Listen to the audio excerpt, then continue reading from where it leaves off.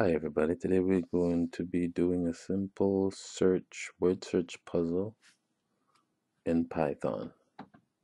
My son brought this home and I decided, well, it would be fun to convert it, to make a program out of it.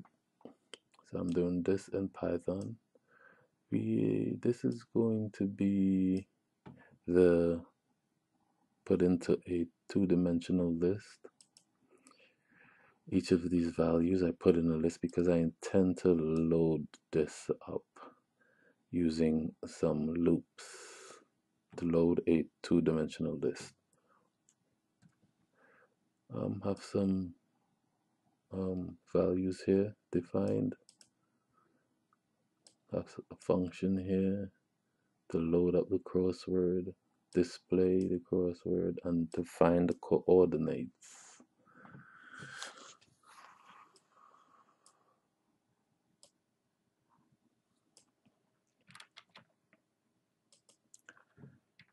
Load the crossword puzzle into the 2D array, 2D list.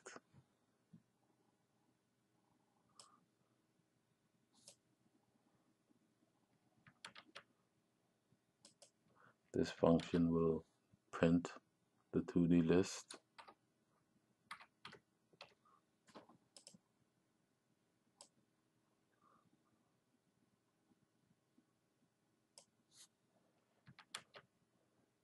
This is a helper function for my 2D list.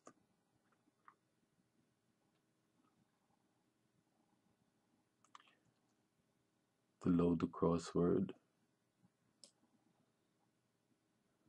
And we need a coordinates function.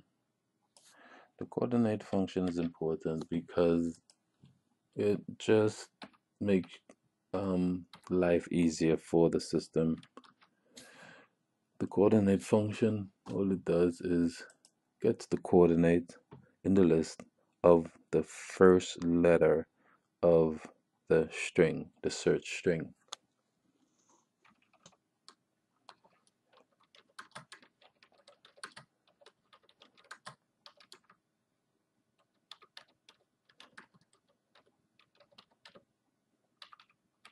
And stores it. That way we don't have to go through the list again and again, the entire list. We just go to the coordinate of the first letter and start our search from there. Alright, so those are loaded up.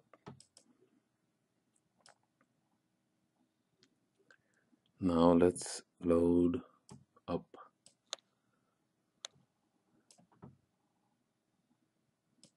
the functions that does all the heavy lifting.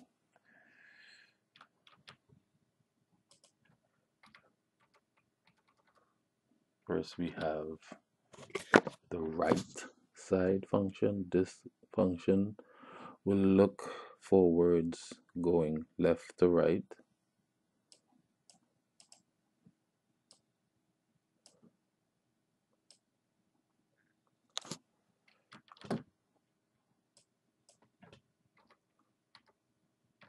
We have the left side function. This will look for words going from right to left.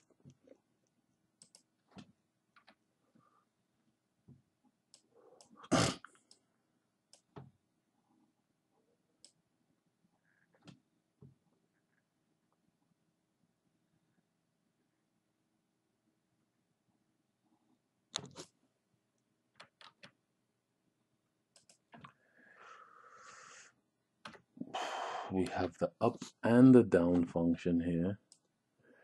These will be looking for words going up and looking for words going down. Each direction has its own function, and it's in a try except block, so that if it goes out of bounds, the entire program doesn't stop, it just continues to the next function.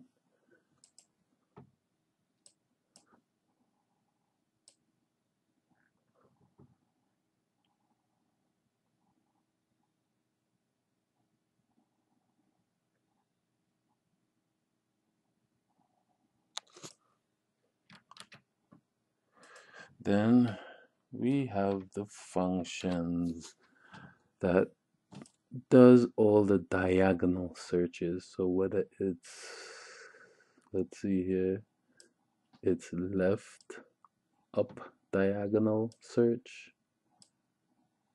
This one is left down diagonal search.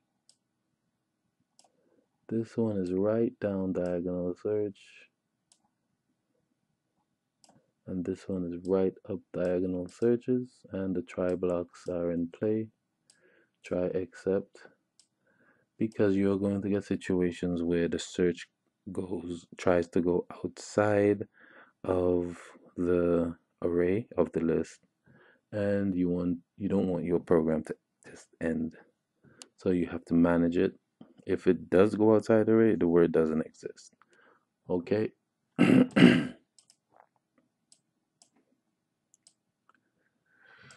And finally, we have this search function, which contains and calls all the functions. This contains all the functions, calls all the functions. So first it starts with the right function, and which returns whether it has a match or not. If it has a match, then all of these become false and it will exit. If there is no match on the return, it goes to the next function, then the next function, then the next function, tries the next function, etc.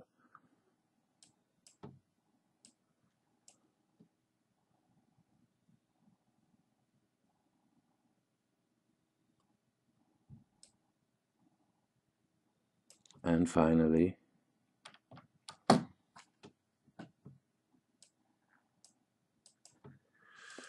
we have the main program that kicks off everything. This is a loop. You can see that we have the coordinate length, the coordinate here. All of the coordinates are stored in this coordinate list. Again, it's the starting position of the search string first letter. And here it's simply, it's the row. We have row and then some values here. Then we're going to do it, since it's double, it's two cells, two indexes that are being used at a time. We're only going to run it for half of the coordinate.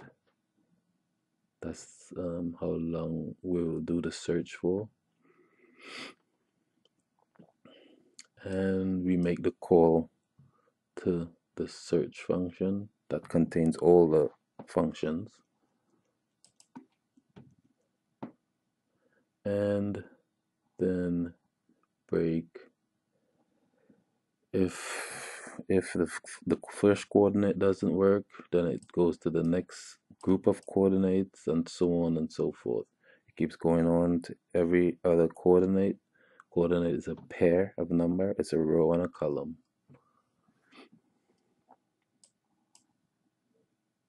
And this is this. We print the status and the coordinate of the first letter that we found the word in. Now here's the test word that we'll be looking for. Recess. We'll be looking for that word. Let's run it.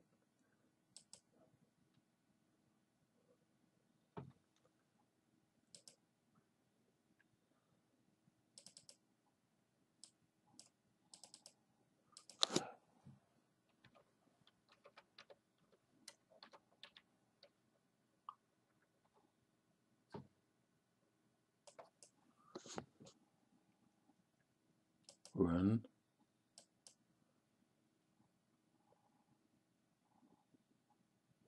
And here you see word found and the coordinate it was found at. 1 0 1 2 3 4 5 6 and 12 across.